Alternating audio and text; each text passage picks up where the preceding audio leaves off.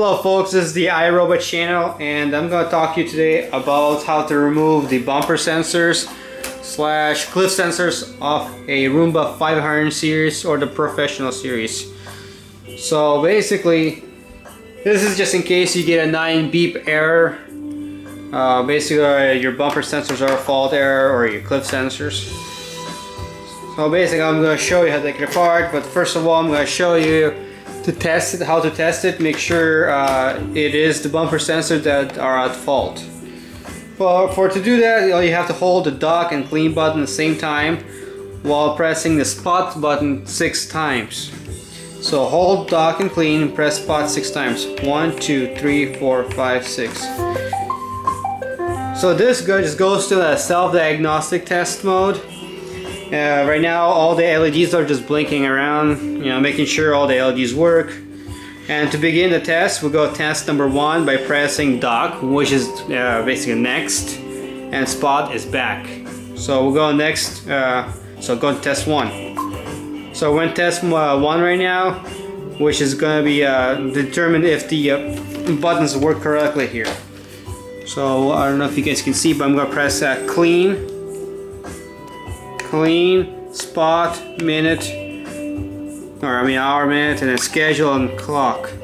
And as you guys can see, the light here turned green. Might be hard to see. Before it's red. And each time I press these buttons here, you might see like dock lighting up.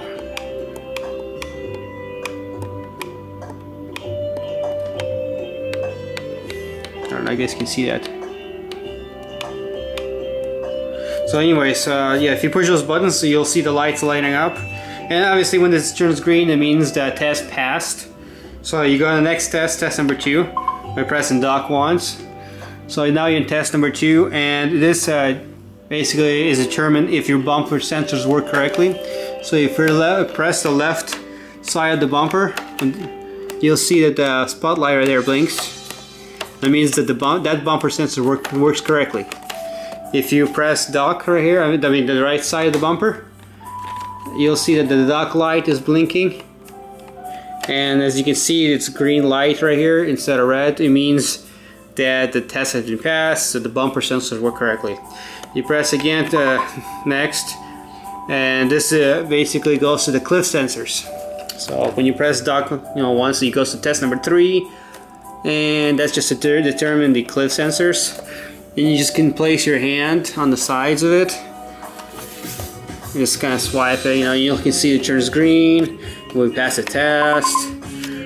And again, the inside sensors now, cliff sensors. Right there, we just pass the test again. So anyways, that's just to determine if if your sensors are at fault at all. This Roomba works great. I'm just going to show you guys how to take it apart. So go ahead and exit the test mode by holding the button. So right now it's off. So first you want to do is take it apart, disassemble it, is remove the dustbin. So we just remove the dustbin. And also next thing is removing the faceplate. So to remove the faceplate, you're just going to try to pry it up a little bit here on the sides. Go ahead, turn it off. Okay. Just gonna put your fingers inside and just lift it up. It should snap off, no problem. So we just remove that. Now you want to flip over and remove everything here, including the brushes, the modules and the side brush. Here we're gonna use a number 2 size Phillips head. So first we're gonna remove the side brush right here. So we'll just remove side brush. Now we're gonna remove the bottom plate, also using a number 2 head, Phillips head on the screwdriver tip. So remove the bottom plate, remove the battery. Now you want to swap your Phillips head tip, or you get a screwdriver with a number 1 Phillips head. Alright, that's just for removing all the modules here. So with the number 1 size Phillips head here, we're going to screw the screws here. Now these screws on the modules do not come out all the way. As long as they're loose, just keep spinning. It means they're unscrewed. because they just stay in there. See, as you can see that on the modules, they just stay. The screws just stay there. So go ahead and remove the plane head module, the wheels modules, left and right, and the side brush motor module. Go ahead and remove all those. I like to remove these parts because it puts less stress on the motherboard when you're reinstalling the motherboard, and it makes it much easier to work with since it's lighter and the wheels don't end up churning on you every time you want to move it around. Okay, so now that the modules have been removed, go ahead and remove the bumper. Very simple. You could just use the number 1 head, Phillips head, to unscrew all the screws here.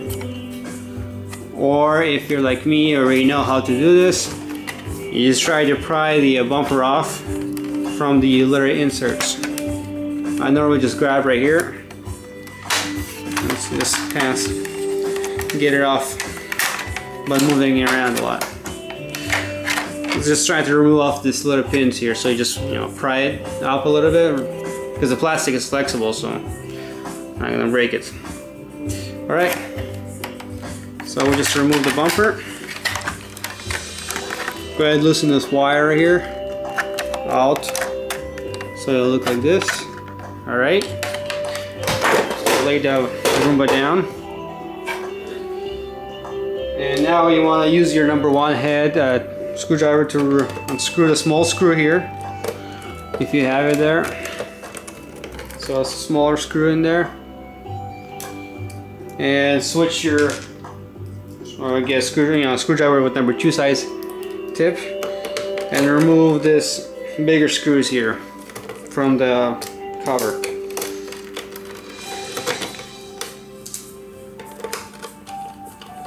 So there are 10 of these bigger size screws.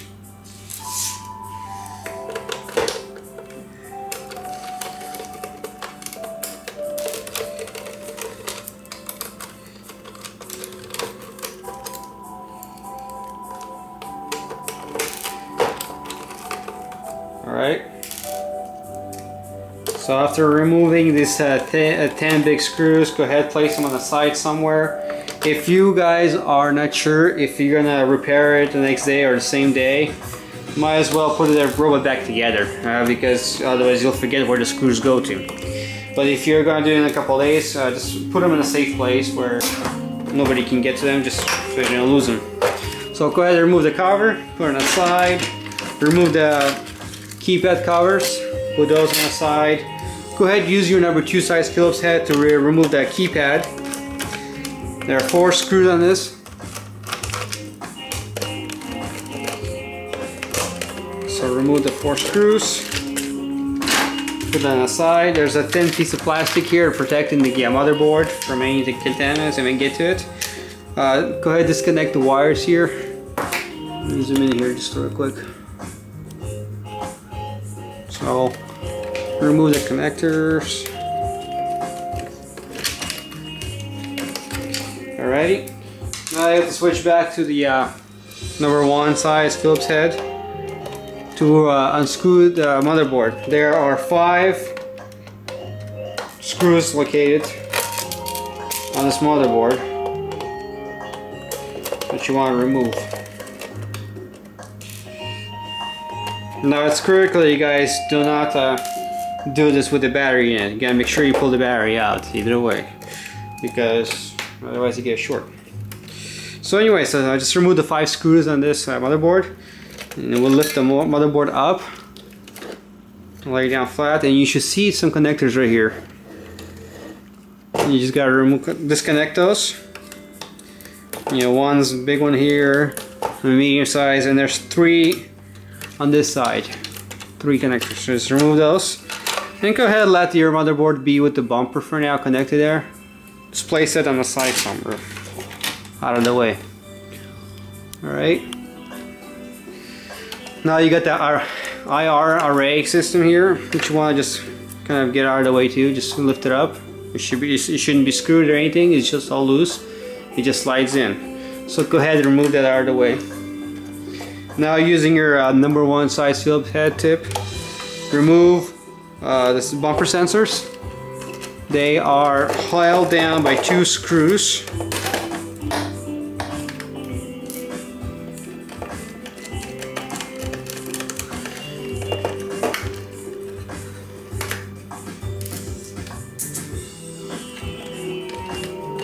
Alright, so just remove the 2 screws right here. Okay, so 2 screws per bumper sensor. So you want to remove those out and put them out of the way. So now you got 2 loose bumper sensors here. And to remove the cliff sensors, they're wired together. So the bumper sensors and the cliff sensors are wired together.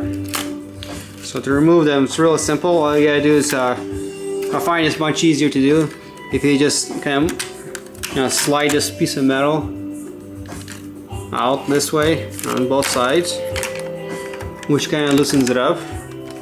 And now it'll be easier to remove the inside bumper sensors. So using a knife or a very small screwdriver, small tip, you just place your screwdriver tip right between the cliff sensor and the body and push it in a little bit, and then push the cliff sensor out that way. Same thing with all these outside ones and the inside. They come out really simple and really easy. And they go back in the same, they're really easy, they're just snap in. Alright. So now I just removed the bumper sensors and cliff sensors. Alright. So to put it back in, if you guys want to continue watching, go ahead, continue watching, but to put it back together, same principle. The one that has a connector, the closest to connector bumper sensor, always goes on the left side. So then the shortest point, as you notice, this bumper sensor is further away. Let me zoom out a little bit so you guys can see a little better.